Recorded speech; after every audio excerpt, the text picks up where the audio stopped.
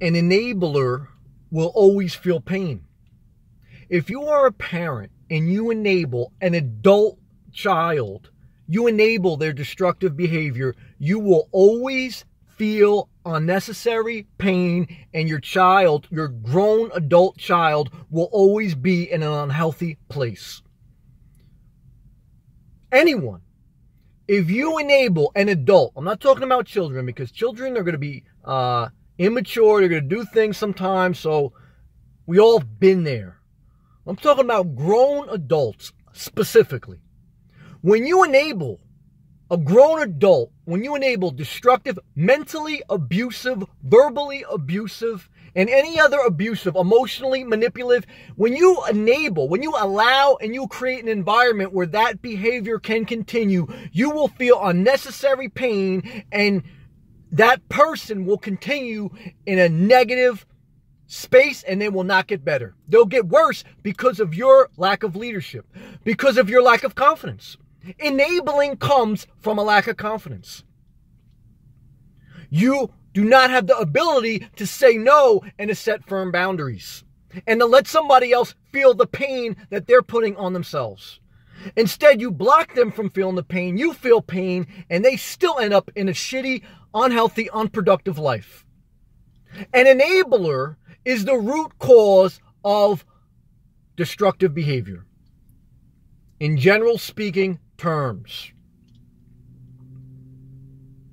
when you see emotionally abusive people, mentally abusive people, when you see abuse, it can many times, there's always exceptions, but many times it's traced back to an enabler, to a parent, to a friend, to a caretaker, to someone who has allowed that destructive and disrespectful behavior to continue.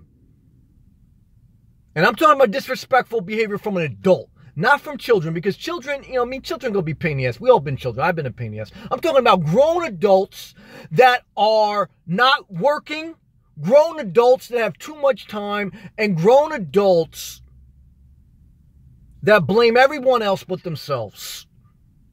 And they self-medicate as well. That's another definite red flag. Enablers, they're sometimes very loving people. So I'm not barking at it, because I realized I've seen it.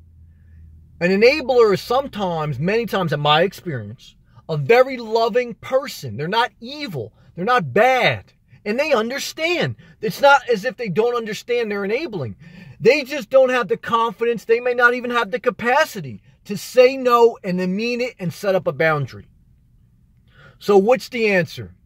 The answer is, I pray that you ask God to give you grace to say no and to set a healthy boundary and to stick to it. If not, the person you are trying to protect, you're hurting. And I can say all that. It sounds great. This sounds great what I'm saying. But people will still do it. So if anything, I'm just documenting my thoughts, because I know that, some people totally agree with what I'm saying. They know it's legit, but they'll still continue to do it. And this will always be in the world. But maybe it's seed for somebody, for their future growth, to know that if you're in some type of an abusive situation, mental abuse, verbal abuse, emotional abuse, we already know physical abuse. I don't really, you know that.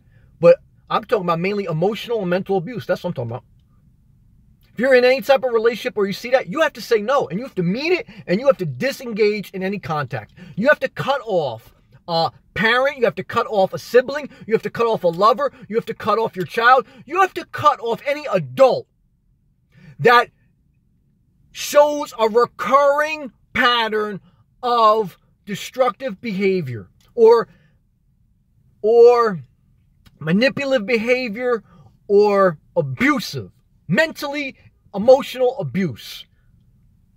That's the new physical abuse, mental and emotional abuse.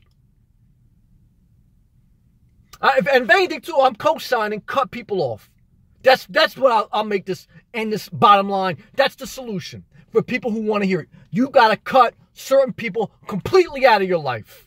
That's it. No more exceptions. No more, well, I'll check in on them once in a while. No more check-ins. That's it. The check-in era is done. It's you are, and I don't mean to say this bad, but they're completely dead to you. You pray that God gives them grace, and you can never establish contact again. That's it.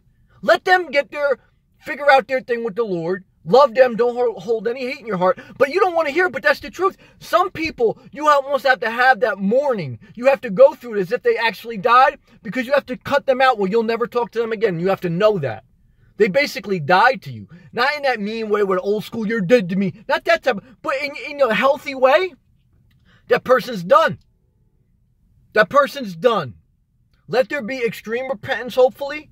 Pray for them, and certainly if way down the road, after a certain amount of recurring, meaning after a certain amount of habitual abusive behavior, I'm talking about mainly mental and emotional, and the emotional manipulation people play. Physical abuse is old school. Now the new abuse is mental and emotional. And it's certainly not diminishing anybody goes through physical abuse. I'm not excusing that. You know what I'm saying. Bottom line is you got to cut certain people off. And until you accept that, your life will be a whirlwind of pain.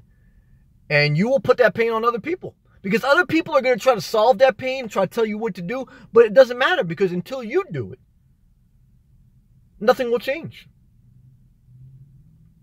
Stay inspired.